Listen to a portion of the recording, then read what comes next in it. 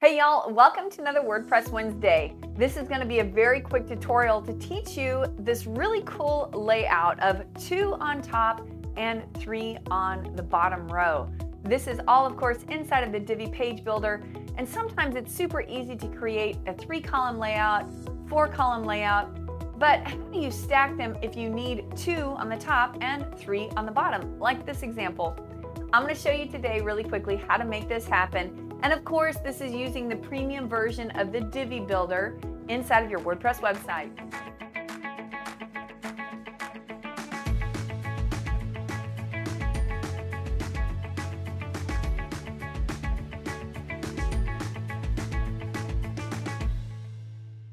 So to show you how to build that out where you have the 2-column design on the top and the 3-column on the bottom, I'm just going to go into my visual builder. So I clicked Enable Visual Builder. Let's go ahead and build from scratch. And of course, on the top, we want that 50-50 split. Awesome. We're just going to add in an image module there for now, right? And for the sake of now, we're just going to let that sit there. I'm going to go ahead and duplicate that module, drag it over here so you can very quickly see the 50-50 column split. Super excited, super straightforward, right? But as soon as you add in another row with a 3-column structure, and we duplicate that image and drag it and drop it down, because of our width, we're going to have an issue with these don't match, right? The top row is way too large in comparison. So what we want to do here is go up to our top row, into the gear icon for that row settings, and we're going to go into the design tab, and we're going to change the sizing or the width, the max width of this. You might have to tinker and play around with how this looks, especially on a mobile device, right? So we'll want to tinker and play. But for now, let's set it to maybe 800 pixels and take a look at it that way. All right, that's looking a little bit more comparable to the size of the images below. The other thing you can do is you can enlarge the row below. So if we wanted to go into this row setting and we wanted to stay on the sizing, max width here, 1200, you could do that as well and go ahead and put in 100% in there if we wanted to. That tells it to go ahead and extend out and click the check mark, and you can start to see that they're already looking very comparable in size. So you'll just kind of tinker and play back and forth with what width you need. Of course, all of this is dependent upon the photo size that you put in there, right? But that looks very comparable where you have the 2 on the top and the 3 on the bottom. And you can, of course, just duplicate that and build out your structure any way you need to.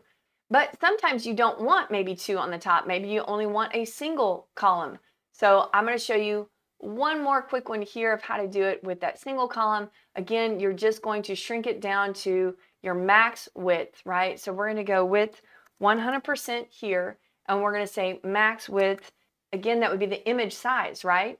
So there you go. Here's a really cool triangular shaped design of the same size images, all stacked perfectly. And of course, on a mobile device, that should stack all the way down. You're going to see, though, here's that width. That width is larger than this width. So, and this width goes edge to edge because we've got that 100% here. So you will have to adjust the mobile styling, right? So we'd go into that gear icon, into each row setting, go into the size, and go into the size here. I'm going to shrink this down just a little bit so you can see it. So on max width here, we'd want to go into our mobile, right? Max width here, and we maybe say 350, see if that's right. Nope, not percent, pixel. That's still too large. I actually really like that size for mobile. So maybe we want to go here to this row setting and extend that one out. So let's go into sizing and let's do max width on mobile. And we're going to say 350 pixel here. And up here on the top, we need to go into mobile and say 100% on mobile up here. And see how that now stacks those images beautifully. That third row that we have in here, of course, was 100%. So we need to go into that gear icon on mobile. Go to design, sizing, max width on mobile, 350 pixel, right? There you go. Looks beautiful now on mobile, so we've got that addressed. Let's go back to our desktop view just to double check, and all of our images live at the exact same size.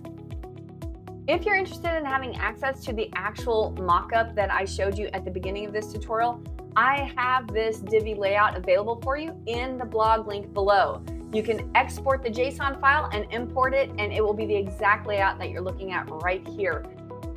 I hope this has helped y'all. Obviously, you're running on the Divi Builder, so please be sure to check out my entire playlist. I have so many videos all on the Divi Builder.